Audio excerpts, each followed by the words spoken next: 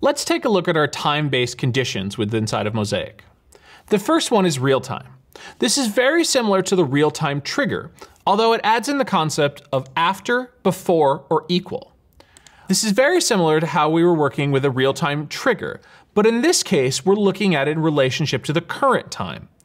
So if I want to make a trigger that only runs if it's after noon, I can come in here, leave my year, month, date, and day name all checked, select noon, 0 and 0 for minute and second, and hit OK.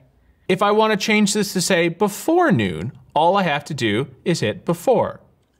If I only want it to run on weekends, I can come in here, edit this, add in all of my hours and minutes, and remove everything except for Saturday and Sunday.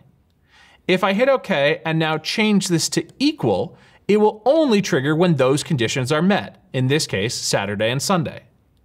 There are some occasions where it might be useful to use two real-time conditions within one trigger. For instance, if I only want my trigger to run between February 1st and July 2nd, I'll set my first condition as February 1st and change this to after.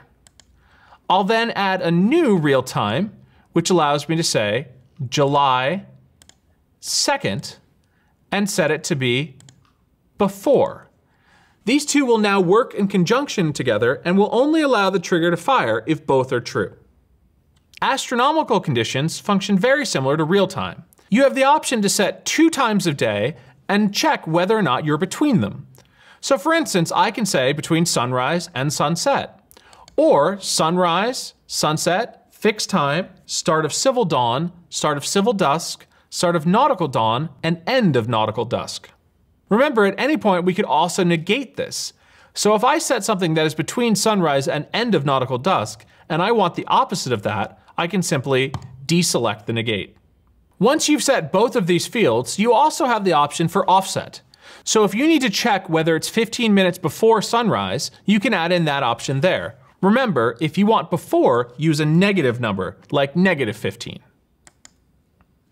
Lastly, we have our lunar conditions. This allows you to choose a phase of the moon and check whether it's between that and another phase. So for instance, if my effect should only start when I'm in between the new and full moon, I'll set new as my first option and full as my second. Keeping in mind, I can negate this to get the opposite option.